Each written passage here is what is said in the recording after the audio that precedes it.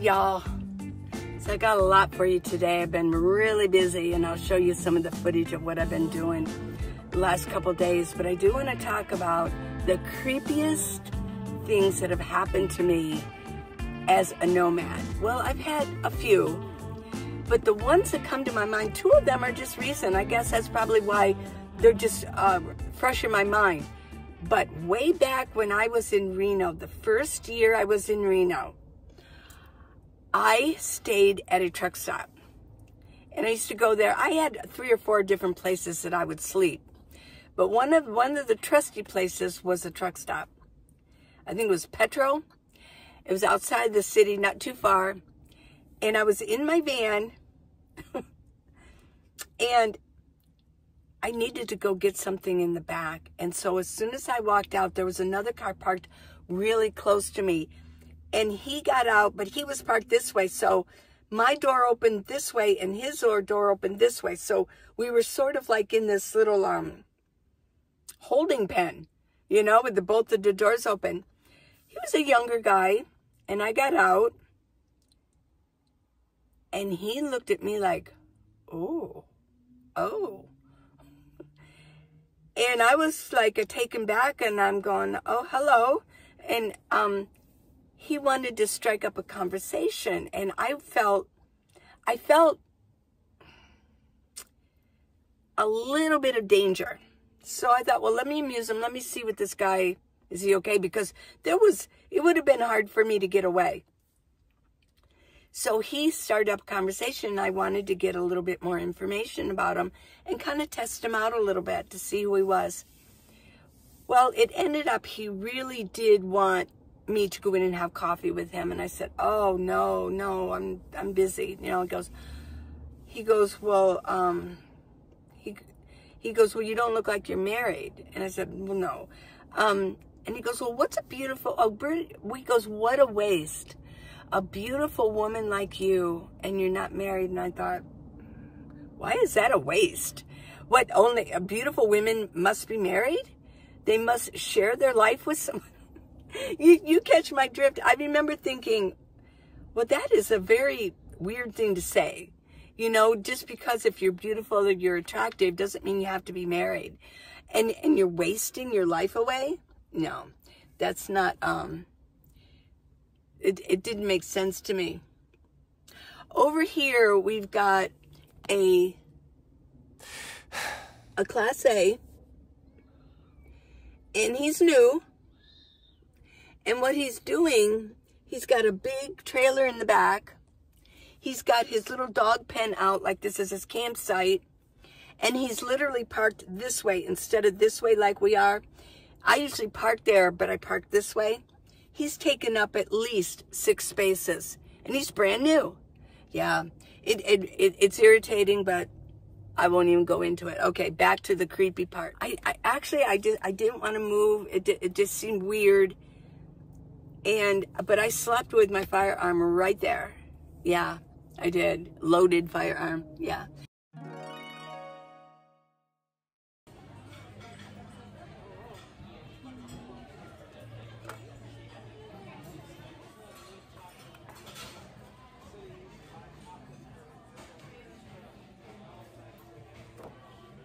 It's a nice place.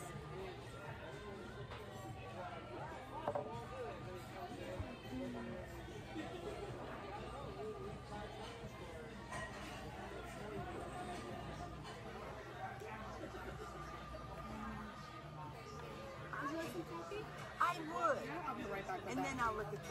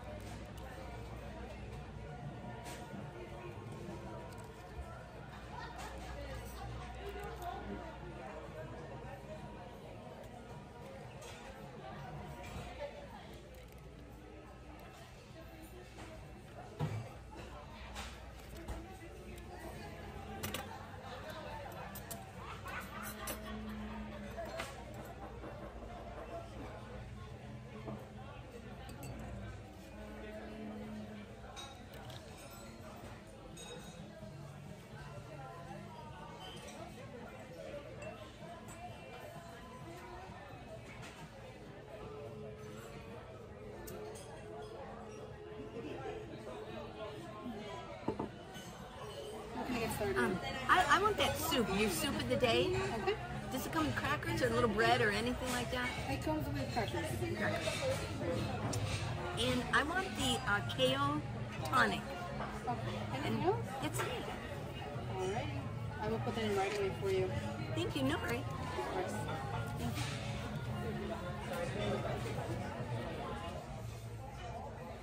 Fresh juice. Kale. Apple. Soda.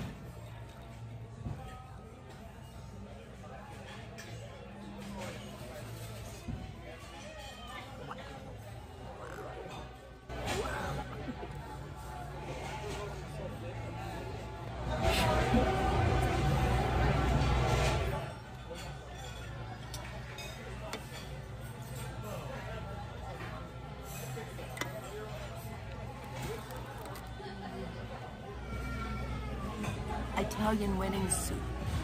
Italian wedding soup.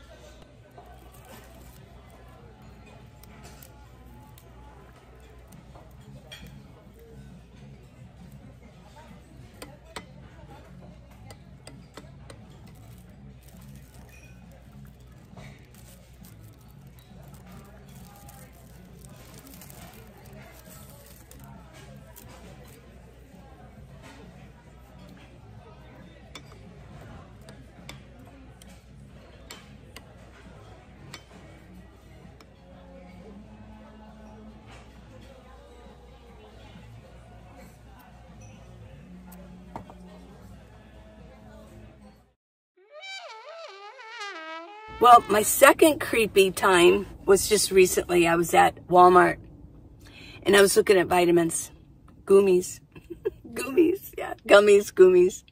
Let's call the whole thing off, right? And it's a guy in a wheelchair, an older guy in a wheelchair.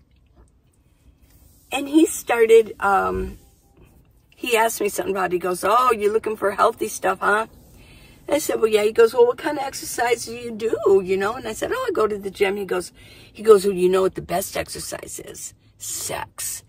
And I'm like, I looked at him, I'm like, what kind of guy walks through Walmart and talks to an older lady he doesn't know, dressed nice, and he starts talking about sex to him? Where have we gone, folks? Where did we all go wrong? And I just rolled my eyes and I left the area. He was pretty creepy. He really was creepy. And I don't know if you experienced that or not, and I don't know if that even has to do with nomad stuff, but seriously, it creeped me out for the rest of the day. It really did. I thought it made me feel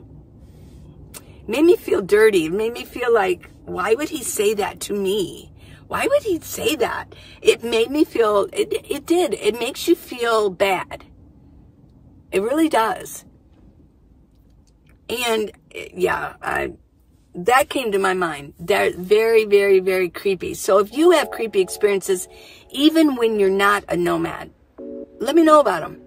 You know, sometimes it's good to get these things out.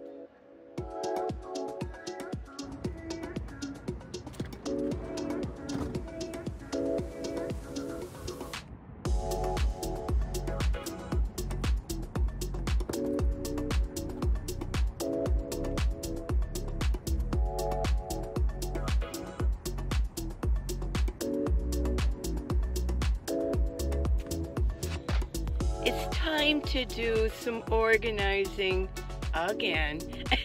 It's a never-ending job when you live in a minivan.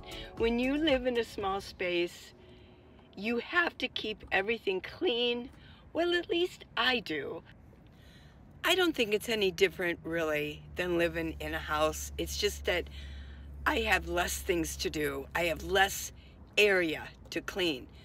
But you know, there is a point where if it's so crowded or you're in such a small space and you have so many things that you're putting in little areas and utilizing every little area of your van or your space, that can be a little bit harder. Which is just one more reason why I don't like to be so crowded inside of my van. I really don't. One reason that I have a storage that I can put my things in it that I don't use every single day, you know, many times a day. And I can always just go to the storage and pick up what I need. And this is exactly what I'm going to do right now. There are things in this is my garage area, by the way. It's in the back of my van, and I have it partitioned off. It's probably maybe 18 inches, maybe 24 inches wide. And I keep things back there. I keep it partitioned off. If you see that big blue piece of material there, that actually sections it off. It's behind my 3 tall dressers. They're my narrow dressers. I got them 3 in the back of my van. Well, anyways, what I'm doing is there's things back here in the back in my garage area that need to go to storage. There's no reason for them to be there at this point. So that's what I'm doing. I'm putting the things that I want to take to the storage, I'm putting them in that white bag and just going through. I don't need a couple pairs of shoes back there. And I don't always need this great big box of like dryer sheets, things like that. I can go to storage and pick up what I need. I'm pretty close to my storage. I actually researched it even before I left Flagstaff. I researched what area I wanted to be at this time, this season in Tucson. And I looked and called around to the storage places. That way, as soon as I got to Tucson, bam, I went right to the storage unit and got rid of some of the stuff.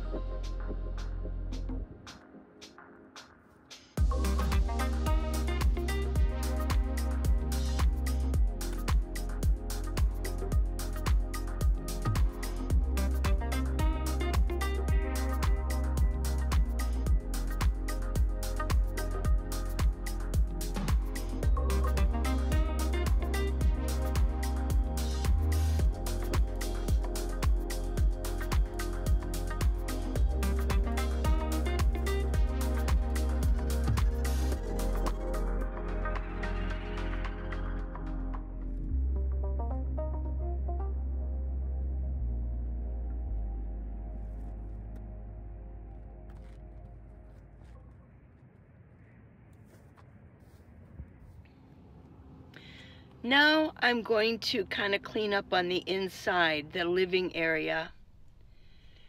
Yeah, get my towels shaken out, kind of organize what's going on, take a good look. But I'll tell you, I am parked in a really special place. I know this parking lot, it's not packed, but I know that there are some people around in the area. So I don't feel like I'm totally there all by myself. But it's a great place, it's very clean, and it's a great place that I can kind of pull things out and I don't have to worry about them not only not getting dirty when I put things down on the ground, but also that there's a lot of homeless people around, things like that. I feel relatively safe. And this is kind of a special, kind of a secret place that I can park to do this. But all in all, I mean, I do keep my bear spray close by, just in case somebody homeless kind of walks up. Now here I'm kind of inspecting things. I mean, I need to redo my drawer decorations for the color.